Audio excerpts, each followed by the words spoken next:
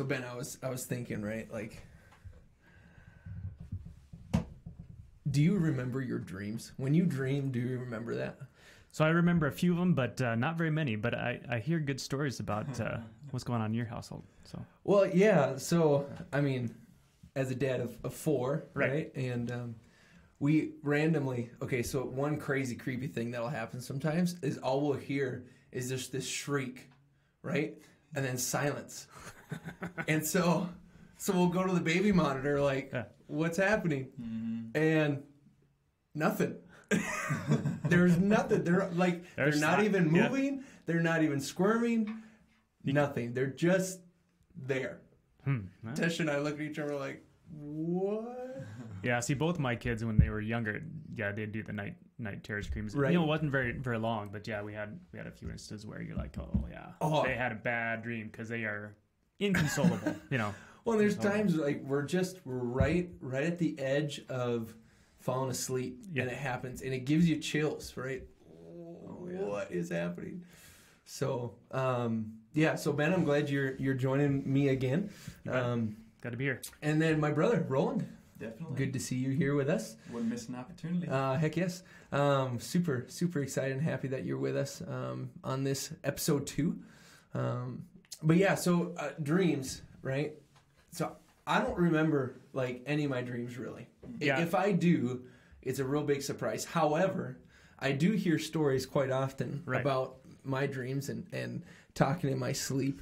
One of the more recent ones in the last year so this is Tesha telling me the story, but apparently. No, and Tesha has a long list of these stories. Oh, yeah, there's probably more than this. Yeah. But apparently, in the middle of the night, she gets woken up by me. I'm frantic, right? And I'm like, Tesha, you gotta get up, you gotta get up. We gotta evacuate. We have to go. And it isn't just like me rolling over and tapping her. Apparently, I'm both hands above her. Yeah, up like, by her this ears. Is her. Right, like this is her. I'm straight up, completely above her, going, Tesha, we gotta go. And she's looking up, going, what? No. Right? What is happening? And she goes, Harry, be quiet. You're just talking in your sleep. Roll over. And I go, well, she's a goner. So you go back to sleep. Yeah. By the time she collects herself and rolls over, I'm already snoring. Yeah, exactly. I rolled over and got back to sleep. And she's wide awake, right? She's wide awake going, what just happened? And so I wake up in the morning to her just giggling. Oh, yeah. And I'm looking over like, what are you giggling about? She's like, you should have been awake last night. I didn't remember a thing. I don't remember one piece of that. Too funny. Oh my goodness. But I remember a story when we were growing up, right? We shared a room, and I don't know. Take this one? Yeah, go ahead. I think it's kind of funny. Since it's my dream to begin with. It is your dream. And you remember the dream for the most part. So apparently, I got to set the preface here. We had a bunk bed. I was up top. You were down low. Yep. Okay. Pitch black night.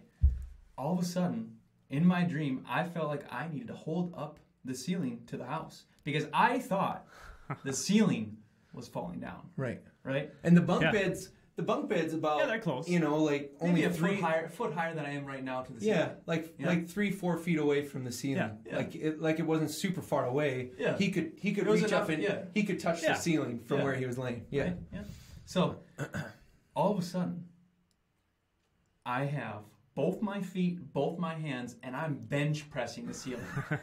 And the weird part about it is I had like an out of body experience where I'm like awake in my dream, like I'm cognizant of what's going on, but in my head, I literally think the ceiling's falling down. I wake up. So I'm so serious that the ceiling's falling down. He believes me.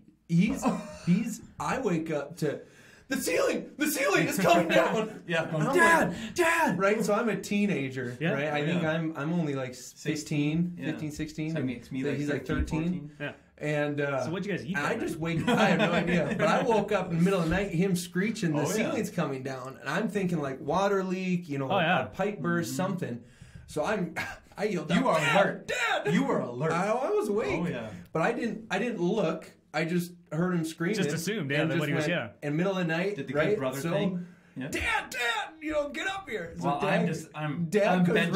Dad comes rolling in on the scene, flips on the light, and bike or Roland's just pushing. Oh yeah, for all his words, visibly like trembling. Oh pressing. my goodness! It was at that point I'm like, yep. What's happening? I'm looking at the ceiling, and even Dad, he'll say, he genuinely was like, okay, look at the ceiling. He's like, no, ceiling's fine. He's talking in his sleep. I know, while I'm still going like this, and he goes, just take one hand down. Yeah. And I'm like, I look at, are you like crazy? my eyes like, are you crazy? Like, do you want us all to get die? By do you the want ceiling? us to die? So here I am. So I take one hand down, and I'm all the other three like I'm picking up the slack. He goes, okay, take the other hand down. And all of a sudden, you can just see over my face. Yeah. Just sheepish. Yeah, sheepish. I was wrong. My bad. I just rolled right back to sleep. Time to go to sleep. Yeah. Oh, we woke up in the morning and we were like, dude, do we have a story for you? That was crazy. Did you remember that? When did you come to for that? I remember the feeling of pressing the ceiling. Yeah. And then I remember the feeling of, I feel sheepish. This is not the truth. But then I was like, boop, right back to sleep. Right. Nothing else. So it's crazy. Well, if Dave were here talking, he'd have a story for you that the last life trip that we went on.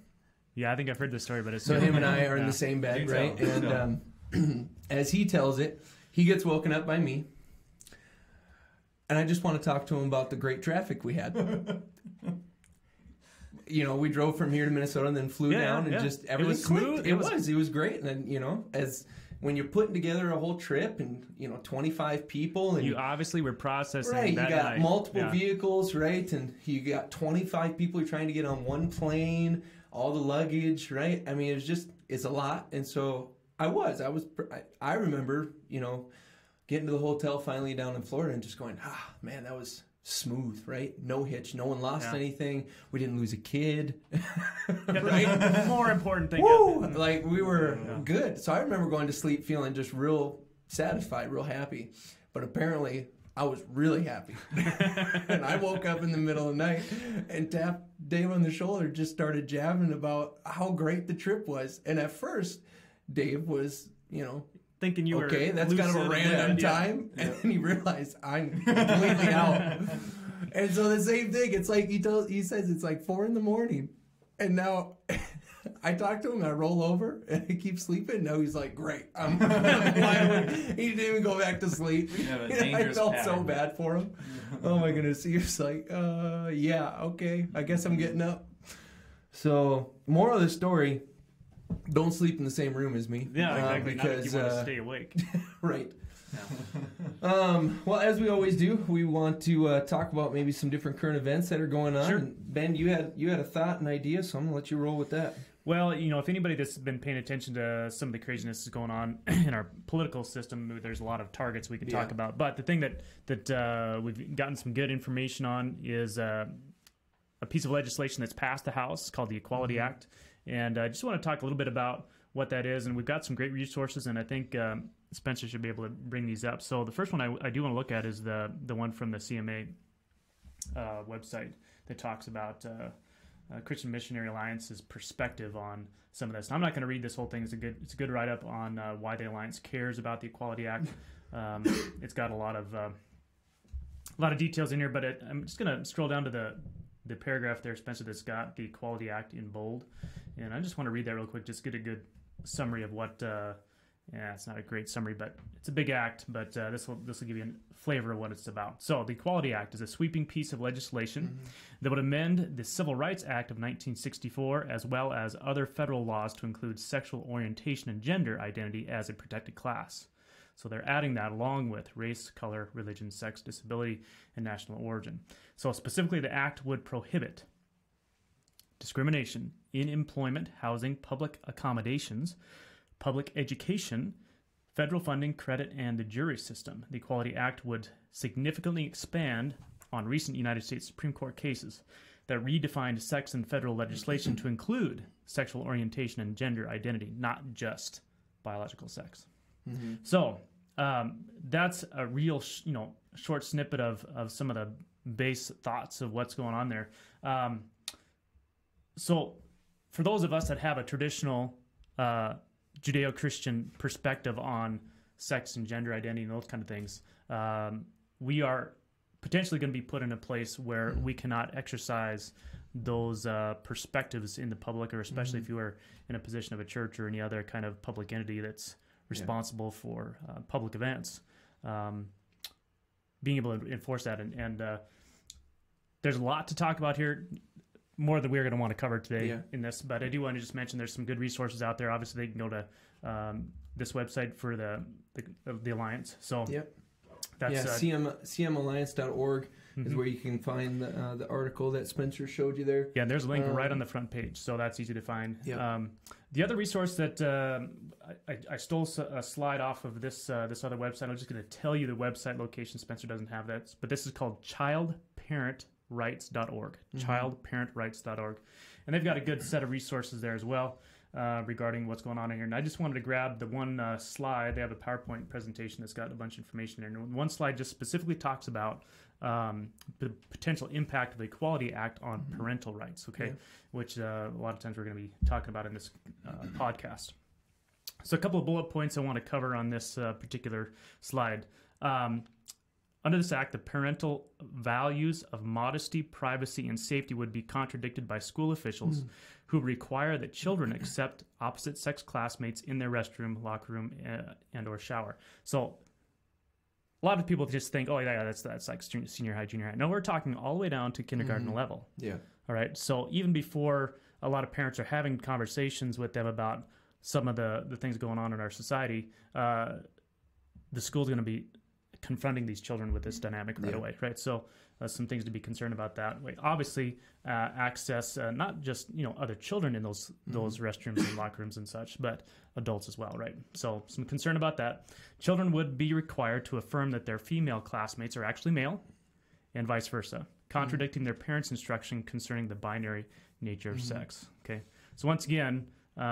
And I'll read this last bullet point here. Likely, this would lead to universal instruction about sexual orientation and gender identity as normative, contradicting parents' teaching about the created nature of men and women and human sexuality. Okay, so there's a lot packed in there. The short of it is, and if you've been involved at all in living life and engaged in our society over the last several decades, there's a whole bunch of things that we as parents have to be cognizant of, aware of, and be ready to shore up our instruction to our children, right? So the teachers in the school should not be the primary teachers of our children. Yeah. And we're going to talk about leadership in a little bit, but we should be, as parents, the primary teachers and caretakers of their development. And there's more and more of these items that come up in society that are flat out contradicting what we as parents want to see. And I am concerned about this as a parent. Yeah. And so there's two ways to deal with that. Obviously, you can fight on the one front of talking to your legislators, those that have been elected in leadership. You have certainly the right to call them up, express your concerns, send them emails, letters, whatever your perspective is on it. Communicate to them. That's one way. Obviously, we can pray as Christians that God's will be done in these situations. That these kind of encroachments on the way we want to live would be held back. But thirdly, we need to make sure that we're actively taking care of instructing our children, because the world is going to continue to get darker. Yeah. They need to be able to be knowledgeable enough to be able to navigate that appropriately. Well, and the important thing too in our society, it is growing more and more where if you disagree about something, then that says that you can't have some a positive relationship, or like our society says right now in a lot of ways, the cancel culture and things like that, if you disagree, relationship over. And when in reality, that's going to create just this huge divide that already is there, and it's going to create a deeper one. You know, as I look about, as you say, you know, instructing your kids, all people, no matter who they are, or what they choose to be, and things like that, deserve love. They deserve respect. They deserve compassion, right? Regardless of their choices. I don't care who you are or what you've done, the worst of the worst, the best of the best, you know, that doesn't exist. You are a human being. You, especially as Christians, we are called to love. And that means especially in the midst of disagreement, right? In the midst of not seeing eye to eye to some, in the midst of, you know, as you're saying, this Equality Act in some ways could lead, you know, a snowball effect to, you know, different rights of churches and what we believe the Bible teaches and things like that being oppressed and taken away. And even in the face of that, we're still called to love and respect and things like that. But how do you love and respect somebody when you disagree with them? Right. And the easy out that I'm seeing happen a lot is, well, just don't be friends with them, or you know, just don't have a relationship with them, or just cut them out. Right. And that creates a bigger divide. Rather than good discussion where you might still disagree at the end of that discussion, but at least you've been able to hear out that person's heart. And quite often what I found when someone disagrees with me vehemently, like something really, really tough, if I give them an opportunity to speak and I hear them out and I try to understand where they're coming from, I still have a relationship with them. If I cut them off or I push them away or just immediately dismiss what they're saying, right? Even though I might not agree with it, even though I might not believe what they're saying is good or right or true, if I just immediately dismiss it instead of hearing that person out, because reality is when someone's talking, the words they're saying is only a piece of what they're actually saying, right? There's a lot wrapped up in most times, especially when it comes to these type of subjects of gender or homosexuality or anything like that, right? There's a lot wrapped up into just one sentence, sometimes just one word that you have to be willing to be patient and listen and hear. And then you would hope the person across from you would have the same attitude, same thought process. And man, it's increasingly difficult to do those things. One of my friends, Richard Ng, just did a podcast episode about, can you have profitable debates on Facebook? Right? When I say that, immediately we're all like, ooh, I don't think so, right? Yeah. It was a great episode. I encourage you to go check it out. But go look at Richard Ng's Facebook page on Facebook. But it's an increasingly hard thing to have. Like, what venue is there really that facilitates good discussion unless, right, the two parties are willing to go, I love you. The reason why I love you is because you were created by God. Mm-hmm. Whether you decide to follow him and recognize that or not, I will love you. I will choose to love you. I might disagree with you, right? And I think that's the hard for me when I'm looking at instructing kids, my kids, of what this could mean for their future life is holding strong to what you believe and loving people. It will be increasingly difficult to do those things. It already was difficult, and as we read through the Bible, it always has been difficult. Yeah, there's really nothing new. And the context in which this is happening here is growing increasingly difficult, and I think that will ebb and flow as time goes on. But it is. It's. I'm glad that you brought this up. It's something that parents need to invest some time in to understand what it is. As we all know, media is not very reliable at times. And so to go do your own research and understand, what does this act look like? I'm sure it's got pages upon pages, inside it of what all it will include. But well, and the other thing, and just to bounce off of some of what you're saying, and we have to realize that we are in a spiritual battle, and our enemy is not these individuals that are struggling with some of these things, or even the activists that are pushing this perspective. We all sin. We all fall short of the glory of God, right? Like, absolutely. So we, as a born again Christian, the idea is to be loving on people as Christ would.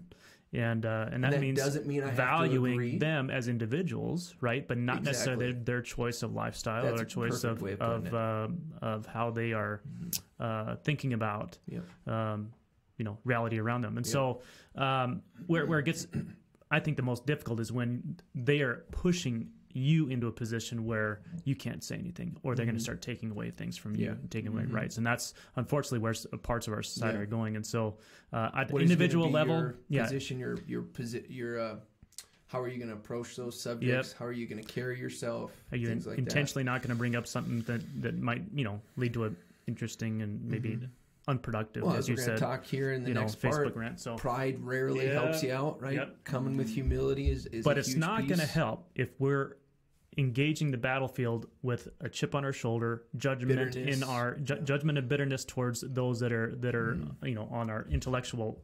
Right, or to say because you made this choice, now your entire existence is defined by that choice as well. Yeah, exactly. That's ludicrous in the same way that, if I stumble and I commit a sin, now my life is defined by that sin? No, of course not.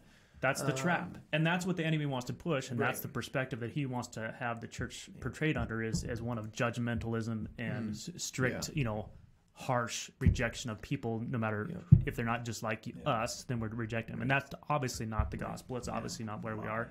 Yeah. We enjoy the benefits, few that they may be, of living in Sydney, Montana. a bit of a where you're living in a different state. We were just Roland and I were golfing earlier today, and you don't got to wear a mask. It's a little bit different. He's like, what is this? A couple states over, but it seems like a different country. Almost. Yeah. Don't tell them that the wind was going from here to there. They're blowing COVID in their way. So yeah. So I was going to add one more thing to the conversation. I have a couple kids, very young. Yep. Still a few years out from getting to this into the school age. But when I hear these kind of conversations, I feel like sometimes, like just with the Equality Act in general, sometimes when I hear it, I'm going, man, how much more do I need to be in the Word of God? Exactly. Do I need to focus on those granular pieces of our walk of faith that I need to instill in my kids? Totally. It's like if I'm not getting the Word of God myself, how can I be prepared? Right. In order to get them educated and filled with the Word of God themselves. Yeah. So you're right. It starts at home. It starts with us. Yeah. Honestly. And our walks with God, 100%. You cannot truly love somebody unless you yourself understand and are in the love of Christ, right? And letting that flow through you and flow out of you. Exactly. There's definitely different times. We all have that. Difficult people in our life where I take a moment and go, God, help me love them. Like who I am, my flesh, really struggling. I'm annoyed with them or frustrated with them, or they've let me down this many different times. Help me to love them, right? Help me to see the person that they are, like inside, and ignore sometimes the actions going on for the moment to just be able to love them the way that I should, right? Jesus preached, love your enemies, right? That's a really unpopular thing. Right now, to love why would you waste the time? But see, that's the challenge. It's like, but love is what changes everything. Yeah.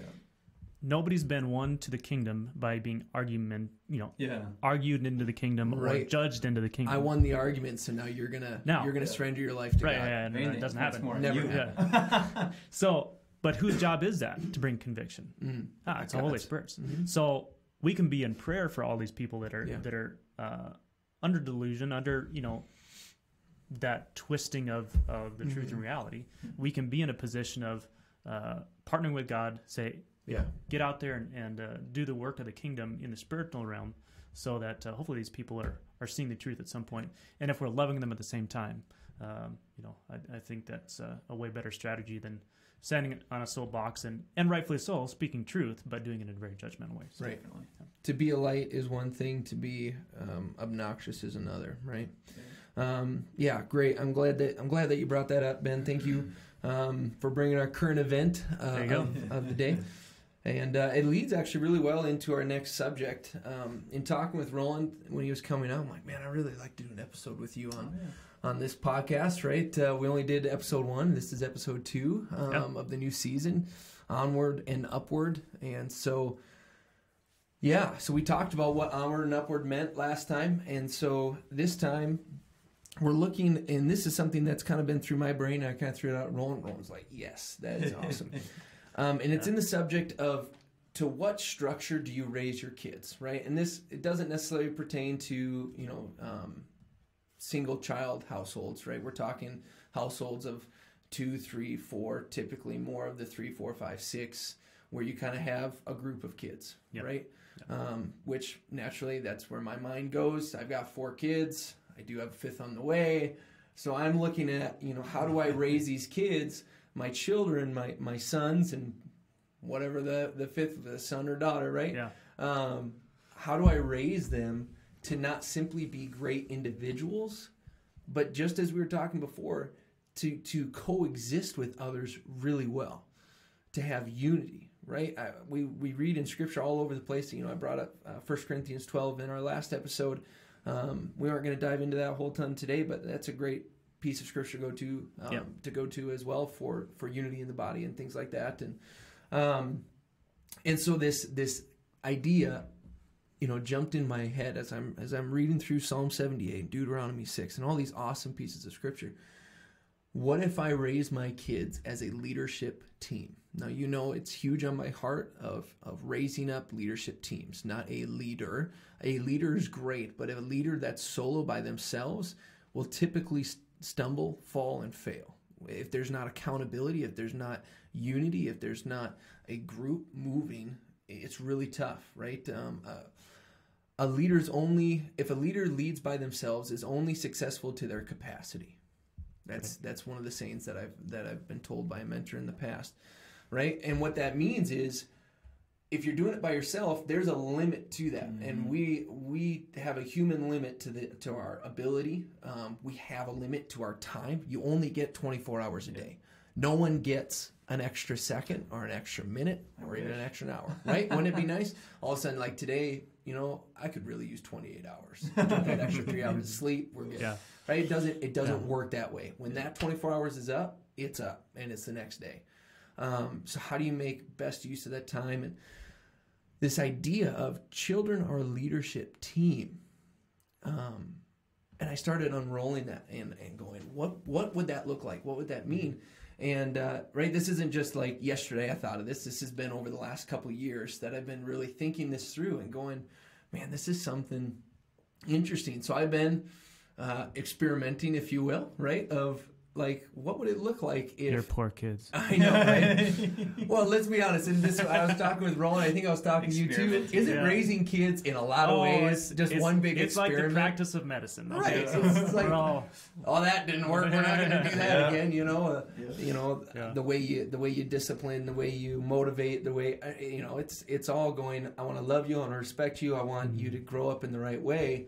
But there's a lot of different opinions and views and things like that. And this is one that I'm like, okay, what would it look like if my kids were a leadership team where Harry, just because he's the oldest, he isn't the alpha and just leading the charge, and now all of you need to follow him, right? And so I talk with him sometimes because it's natural to be the oldest. Yeah, you've been around longer, you think you know more, all that stuff. It's a natural thing that happens. But just because it's a natural thing that happens, does that make it right? Or better yet, just because it's good, is that the best? No. Right? And so I've been talking with Harry of going, what gives you right or authority to tell your brother Oscar to pick up his dishes? To just pick up your dishes. Mm-hmm. And quite often, as you know, his dishes probably aren't picked up themselves, right? Yeah. Harry's dishes are still sitting there, and he's going, Oscar, put your dishes in the sink. Yeah. And so and while you're at it, grab mine too. Yeah, right, exactly. Hey, you forgot mine. Yeah, right. And so I'm drawn to Psalm 78 as kind of it's always been my motivation behind why I do what I do as a pastor, and then also as a father, right? So Psalm 78 says, "O my people, listen to my instructions. Open your ears to what I am saying, for I will speak to you in a parable. I will teach you hidden lessons from our past, stories we have heard and known, stories our ancestors handed down to us," right?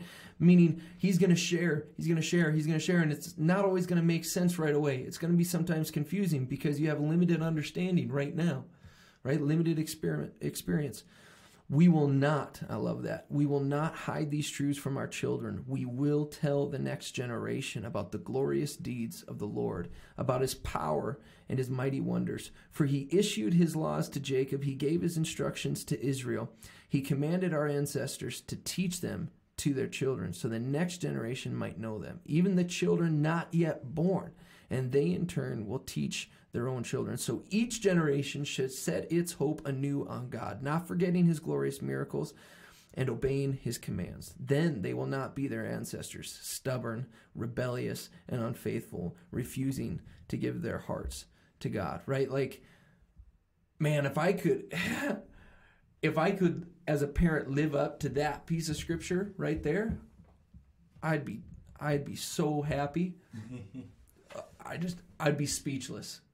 I know I'm going to fail and already have failed at different times, right?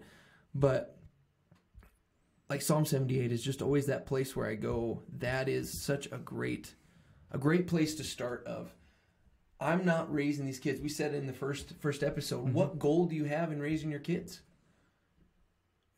What goal do you have in doing what you do every single day?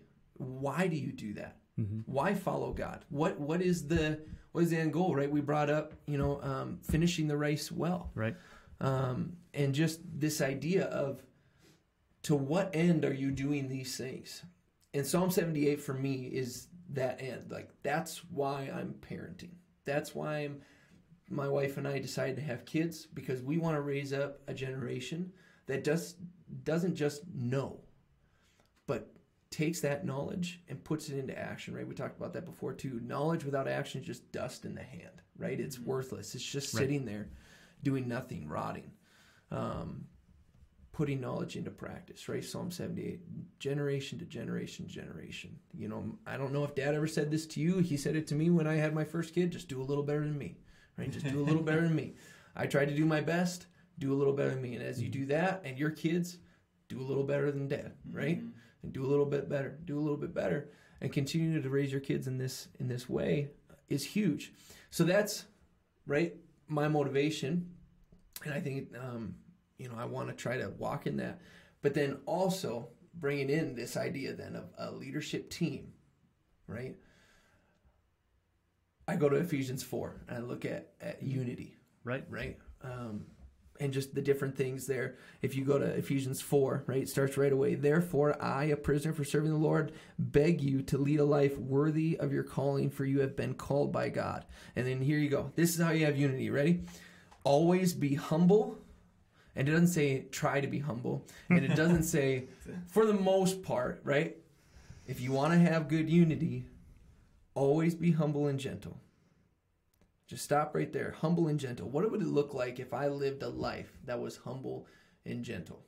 Now, that's a hard one for me because I'm a pretty blunt person quite often. Right? You're on worship teams with me and stuff like that. And if I'm like, nope, don't play, I'm like, don't play, right? Or, hey, come in.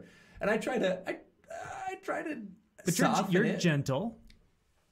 Okay. Most of the time. I try to be aware of it, and I try to, But I think the other thing you got to remember is our society does a really poor job of explaining what humble means. Humble is just simply living your life in the correct understanding as God sees you, right? So if you got certain strengths and talents, it's not saying I'm bad at something. No, it's not intentionally stepping back from a leadership role. If you're the position that should be stepping in and being a leader, that's being humble. Definitely. Right? Now, that's obviously there's a fine line. You go too far and you become arrogant, and all of a sudden it goes beyond you. Well, then you are no longer in agreement with what God says about you. So at that point, you're no longer being humble. So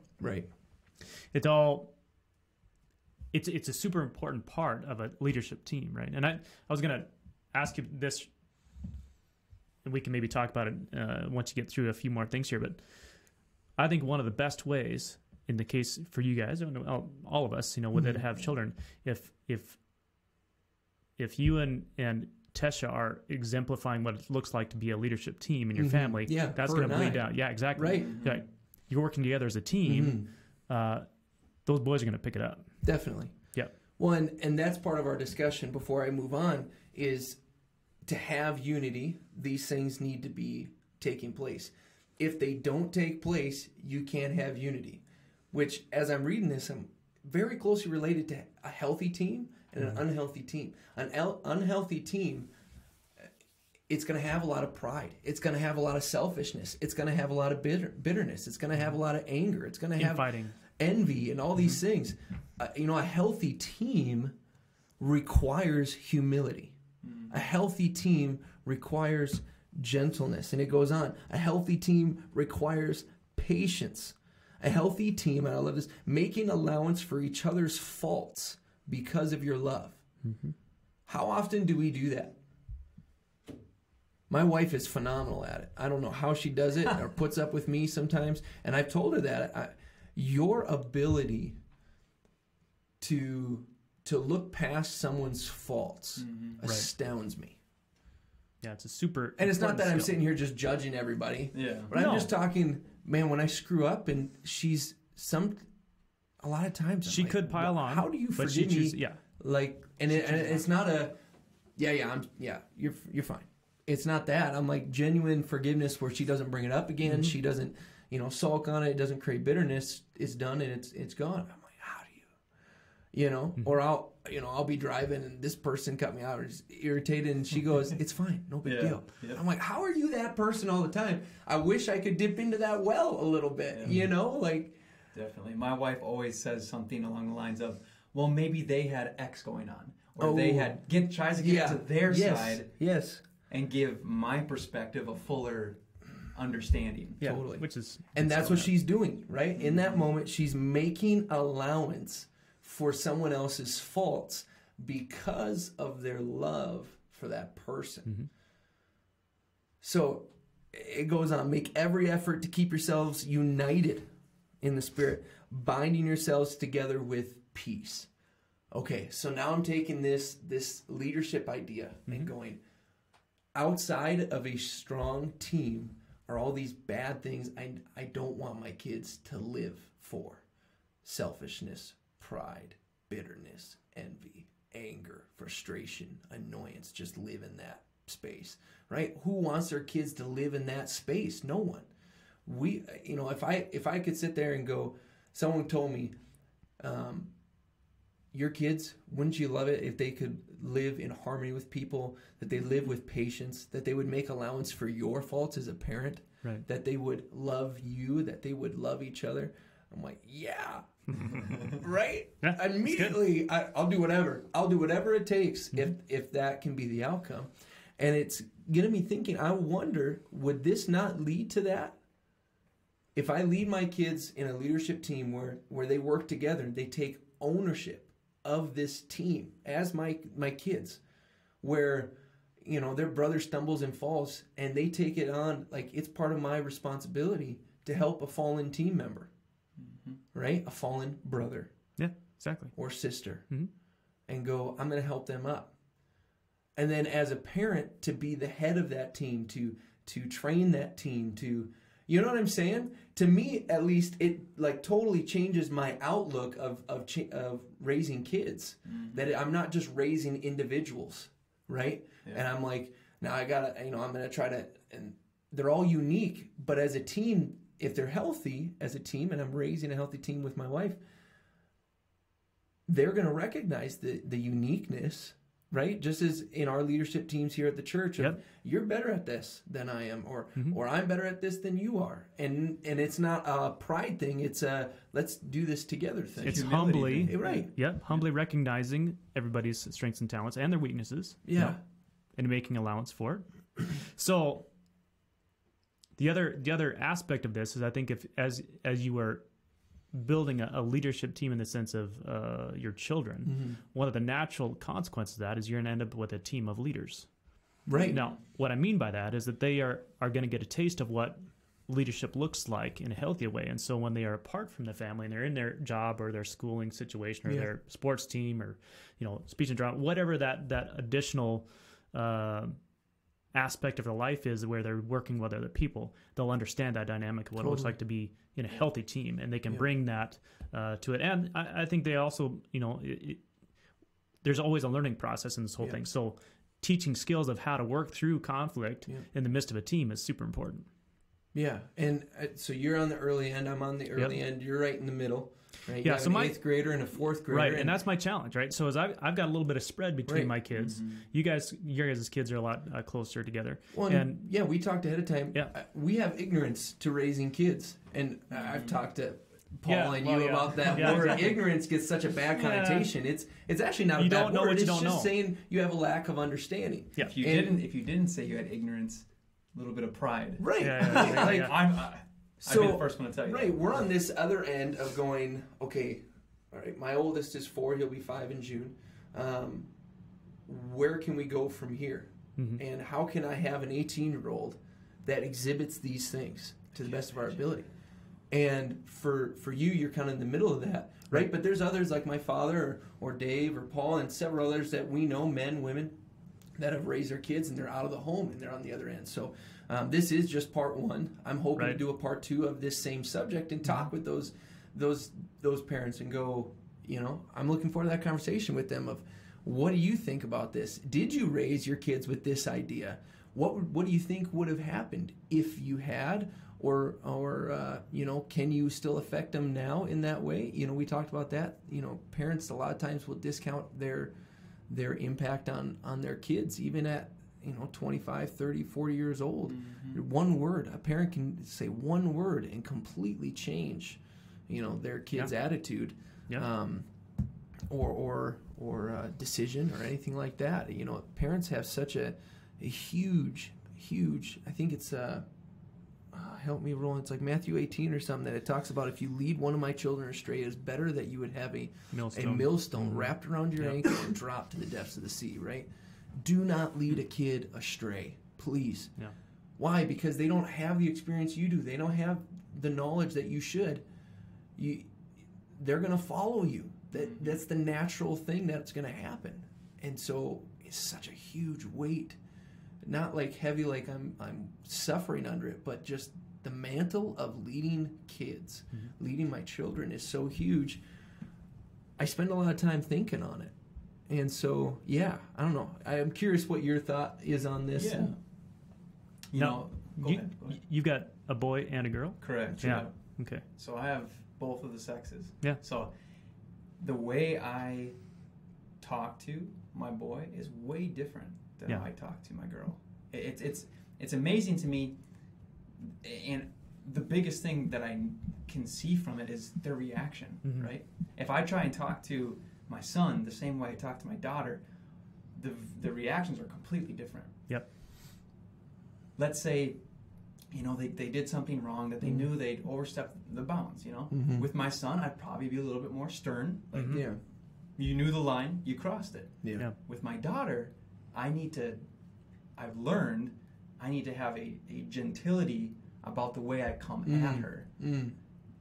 Or she won't receive what you're saying. Yes. Yeah. Yes, because I need to hold her in a light of, I want to love you. I want to. Well, how she sees love is different than James. I want to be the man that I hope one day would love you back, right? And if I'm being harsh with her, that's what she's going to expect in the future. Right. I don't want to be harsh. I want to be loving. I want to be kind. I want to be gentle, and I want to lovingly correct her in the way she should go. And in the realm of this, specifically regarding my kids, with this idea of leadership with the kids, twofold. Number one, I think of when you talk about that, I think of kind of passing the leadership torch around the kids in some way, shape, or form. I am not because they're not all going to be perfect at all these different areas. Yeah. They're all going to have their strengths. Yeah. Exactly. And then the second part of it is going up to that higher level again, meaning how my wife and I interact, really focusing on that. And at the bottom of it all is looking at our hearts. Yeah. What position are our hearts in to be able to lead? Yeah. Right? If your heart is in the wrong place and you're trying to get something out of leadership, you're enjoying the power, you're enjoying where's your heart at? Yeah, self-serving. Exactly. Yeah. So there's a couple of the thoughts that I have going around in mind. Totally.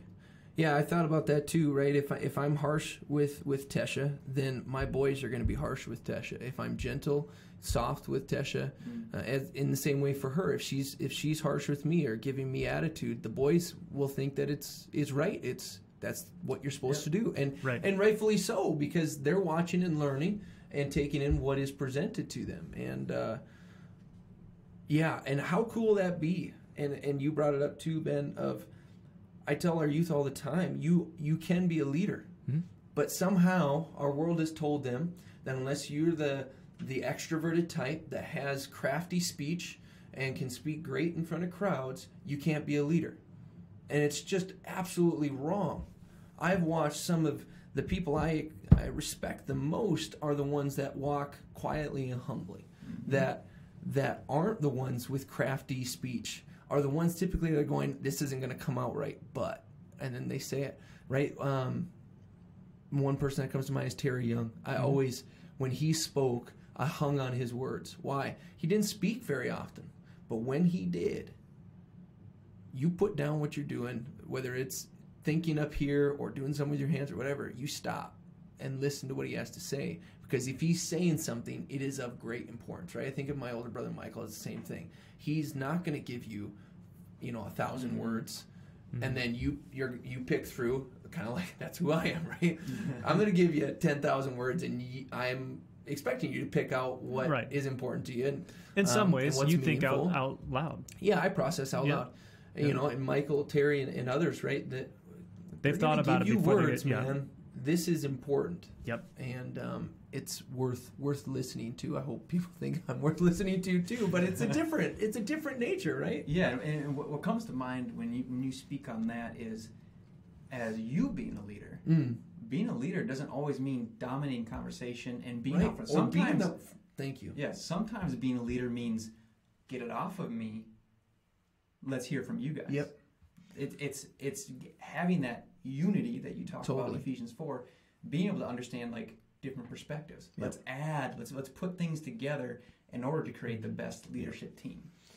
I've long told Ben one of the hardest things for me, like with our worship ministry, is when we came going, all right, what is our mission and vision? What are our core values? And the first thing is, you guys looked at me like, what are they? And I'm like, right. That was really hard. Inside, I was at conflict. I was at war with myself because of course I had a thought of what I wanted it to be. But you remember what I told you guys? I said, it's up to you guys. I ain't giving it to you. Yep. And you all looked at me like, okay. Aren't you the leader? Aren't you supposed to do this? You're not being a very good leader. Right. Yes. But I learned from others. Now, this isn't some epiphany that I had. I watched and I went, there's something really cool about being humble, taking a step back and going, do I trust these people I've surrounded myself with to do this thing and do it well? Mm-hmm. And if I don't, then one, I have to go to God and go, are these the right people? If they are, I need to get my heart right. If they aren't, if they're being prideful or selfish and things like that, then we need to have those conversations and bring that around. Not cut them out, bring them in deeper, right? But I looked at you, I looked at Susie, I looked at Tesha, I looked at Keenan, I went, yeah, let's do this, right? Like, and it's not like you weren't, you guys. Yeah, and it's not like you weren't participating, but you were certainly not taking the lead on the idea generation and it's so hard, man. I know, it was so hard, but it was really, really good. And I think what we came out with at the end was a really good product. And and I do that a lot with the youth leaders now. And it's good. I said that when I first came. If you remember in our interview, I said I don't want it to be me. I'm spending this time so that these ministries are stable without me. Mm-hmm. Not because I'm just going to leave, but because I don't want it dependent on me.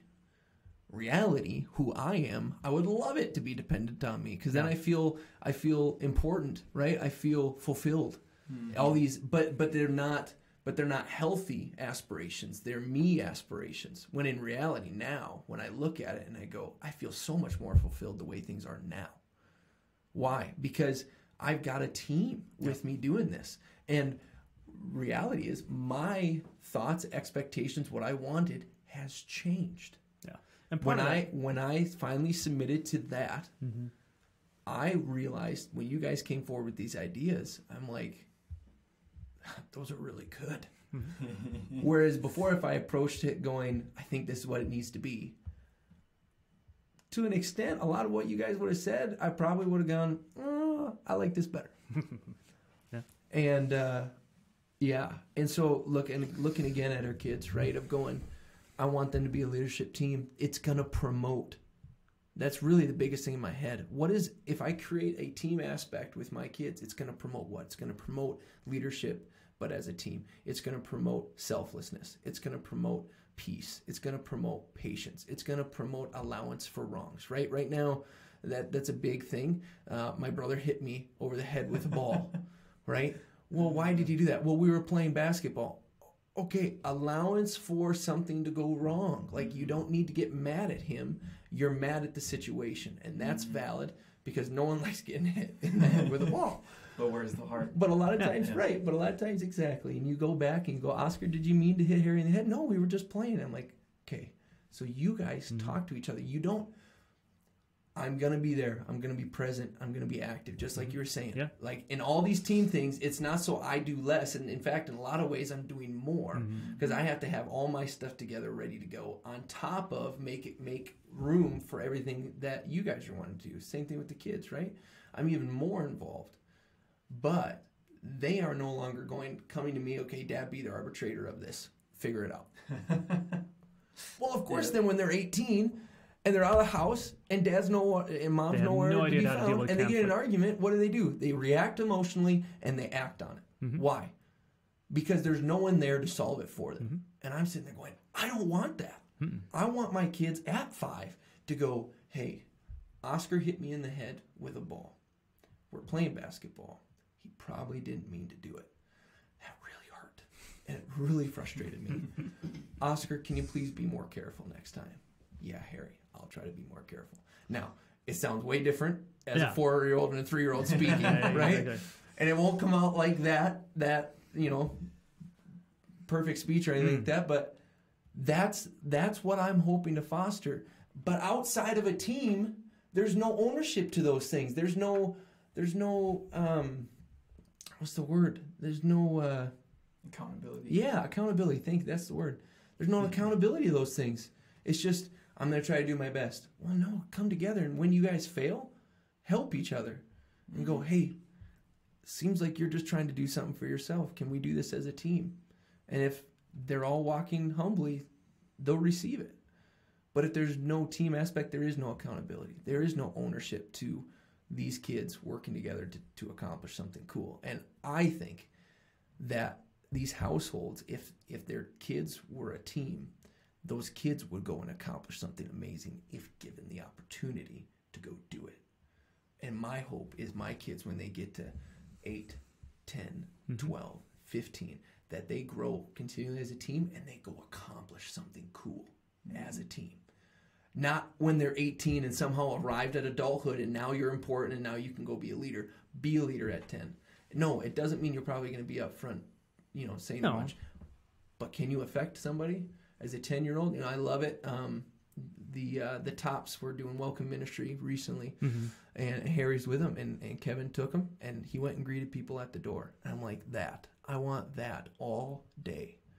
Because Harry's going, I'm a piece of this body. I'm a part of this team. Yep. How cool would that be if my kids grow up and realize that and take ownership of it and go, I'm a part of a team. I contribute. I am not the whole. I am a part. But I'm going to do my part to the best of my ability. And it's like, would this world look a little different? Right. And part of loving each other as siblings is serving one another, right? So that idea of a servant leader in the context of daily house chores, doing this, doing that, instead of Harry having to tell Oscar to put his dishes away, Oscar's already grabbed his dishes and grabbed Harry's out of kindness. Without being asked. Because Harry was involved in something else and wasn't paying attention, right? Right. And the hope and that's would my question. How do you foster that, right? Right? To what structure are you raising your kids to foster those things beyond just telling them? Well, because you and I both know, all three of us know, that just telling your kids to be nice, just telling your kids to be loving, just telling your kids to not be selfish, it doesn't work. Yeah. It doesn't work to simply just say the words and not have any accountability or going, there's action to it. And like you said, it does. It starts with the husband and the wife. Yeah. Working together as a team. Sorry, go ahead. No. Yeah. Exactly on that. It's like I always think of when you talk about those, how do we foster that? I'm like, all the fingers are pointing at me. Yeah. How I love and by my God's wife. strength, not by your own. Exactly. And I think one of the examples I have was probably a couple weeks ago. My son randomly came up to me and said, "I love you, Dad." And I was like, that melts you. That makes me want to cry right now. Yeah. I'm like, why do I deserve this? Why do you right? But I don't mean to say more about me at all, but it's like, I tell my wife in front of my kids, I love her, and I cherish definitely. her. Even you yesterday. Yeah. Even you yesterday. Yeah. You hugged Tesha, and he said, "Boys, how do you know I love Tesha?" Yeah. Well, he didn't say Tesha. He said Mom. Mom. Yep. And they come out, they're thinking, they're grinding away in their minds. How? And then I'm off to the side going, hug. Oh, you're hugging, Mom. Yeah. You know? Right. Like, yep. showing, like, teaching and them. then, ew, you kiss Mom, right? You do things for it. Yeah. Yeah.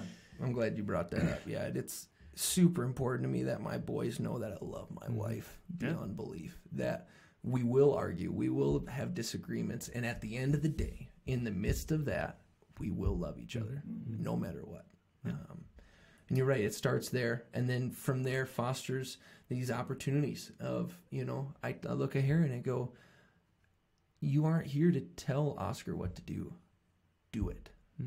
Whatever you're saying to Oscar to go do, whatever you're telling Leo, talk to Mom nice. Do it. One of the things I talk to Harry about is every moment of your life, you're going to have a choice to be a good leader or a bad leader. Because the reality is, and that's what I was telling you before, youth, you are leaders. No, I'm not. People are watching you, older, younger, and your actions will always influence the people around you. They will influence their perceptions of you. They will influence what they're going to do in their life. It might embolden them to do something wrong or right. It could make them shy away from doing something wrong or right based on what you do, no matter what. And this is something that clicked in me when I finally got a little bit into high school, but for sure when I got into college, right? And I almost got kicked out of Crown, being dumb. And I realized, it finally clicked, I know, thick head Harry. I'm keeping my mouth shut over here. It finally clicked, my actions, no matter what, is leading somebody. I don't always know who, but it is affecting somebody. Are you going to be a good leader today that is going to encourage somebody, that is going to lift them up, that is going to show them a better way? Or are you going to be a bad leader? And so I look at Harry a lot of times now and I go, what choice are you going to make? And immediately he goes, I want to be a good leader. I'm like, does a good leader do that? No. Right? Isn't it funny how internally they know it? Oh, man. They know it. They know it. That's just blows my mind. And it gets back to integrity, right? Magical. So much of what our kids see is how we are when basically nobody else is looking except for our families, right? Yeah. So that idea of having the integrity to do the right thing when you don't have to. Yeah. You really don't have to. Yeah. But the right thing needs to be done. Yeah. And so if you can model that I guess intestinal fortitude to say, yeah, I'd love to skate out of this thing the easy way, but I'm not going to. I'm going to do the right thing. Totally. Super important for them to learn. And then they're going to take that to their school, to their teams, and that's when that element of investment into them and their personhood and their character matters to their social sphere, those that are around them. And that's where you end up with leaders like Spencer in the youth. That's right. That other kids are watching. Our producer. Yeah. We can get a hand from our producer. Yeah. Hey-o. So I know that other younger students are watching him, and they are watching and paying attention when he's doing the right thing. Yeah. And it's not just about him. It's not just about his obedience to what God is calling him to do. It's setting the tone for everybody coming behind him. Exactly. So. And the reality, typically, a lot of times I have found the people you have impacted the most, you never knew. You never knew you impacted them. Right. You look a lot of times and it's like, really? That is what impacted you? Not what I said here all these different times. That impacted, right? Yeah. Such a cool subject. I don't know. You guys have any other further thoughts? I've got one more, and I know we haven't touched on it completely yet, but the word failure in regards to leadership. Not only the failure itself, but then how do you teach how to take failure? Right. Do you teach that failure is a means of growth and opportunity? Right. How do you model that? And I don't have all the answers because I'm young in it still, but how do we get our kids to change their mind and heart on it? Because I guarantee you, when you get into school, when you get into work, failure is associated with bad. Yeah. Well, and your self-worth a lot of times is wrapped up into success or failure. I know that for myself. I struggle with that to this day at different times of this didn't go well, and somehow that devalues me, right? And is there a healthy motivation behind doing something good, or is it so that I feel good? Well, and how do we effectively forgive ourselves? Come into agreement if we've repented, come into agreement with what God says about that, and then offload that shame. Yeah, get rid of it, right? So you're not packing that baggage. No matter even if it's a small thing that Harry did at the age of 4.5. I mean, really, he shouldn't have to think about that. Right. Well, and that's the thing. To your point, if your kids see failure in a healthy light, then as again back to this subject, as a team, they are going to more easily make allowance for each other's failures because they know themselves have failed, right? They've come to grips with that and go, it doesn't feel good. And if they're feeling that, I don't want them to feel that, right? That's where love, gentleness comes in. And then help each other out of that dip. And to your point too, right? What is failure? Just because you didn't reach the goal you put to yourself, is that failure? Or did you learn? I talk to my boys a lot of times of, I don't think that went bad. Did you learn from it? Yeah, I learned from it. I'm like, success. Yeah.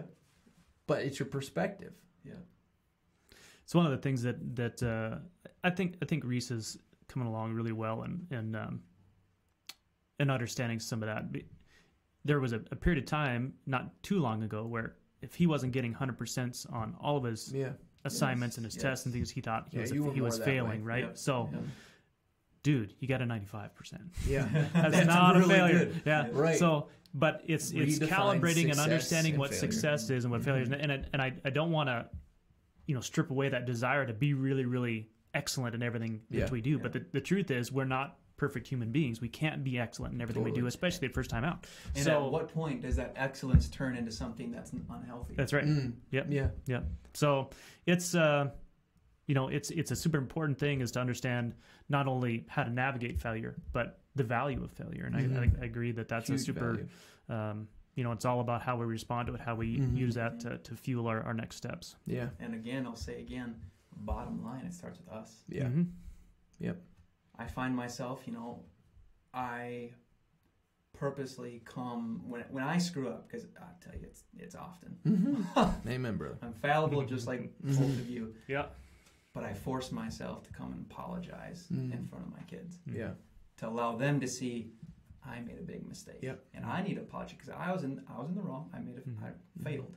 And I want to show you the right way to go about it. Yep. So. Well, and as we said at the beginning, this is one great experiment that has huge implications and responsibility and weight to it that we want to do it well. My hope is, as we discuss these things, people that listen and watch, that they themselves would just be spurred on to be thinking about what they do and why they do it, right? That's my biggest thing when I talk to parents is, why do you do what you do? Do you have a goal in mind? Or are you just trying to, they raise them so they don't kill people, Yeah. That's, to me, that's like absolute bottom line, Well, they don't rob banks. Okay, good. What's a loftier goal that we can set for ourselves that's going to raise individuals, adults, leaders that go and make a difference in this world? Because honestly, that's what I want to see. That's what I want to be a part of. And as followers of God, right, that they would make a difference for the kingdom, right? That God would be glorified through it all. And I think by exercising, teaching your kids how to be a leader in their own respect, in their own right, because everybody's going to be a different leader. 100%. You are way different than I am. Yeah. We're brothers. Yeah. But we're leaders in our own right. And only a year and a half, 2 years apart. Exactly. And so how do we get them to learn about their own leadership style? Yeah. And then how does that leadership style fit in what God's will for their life is? Yeah. Because I think when they start to dig into who God created them to be, they will naturally find their lane where God desires them to be. Totally. Well, I appreciate you guys joining me today. It was a good discussion. Important topics.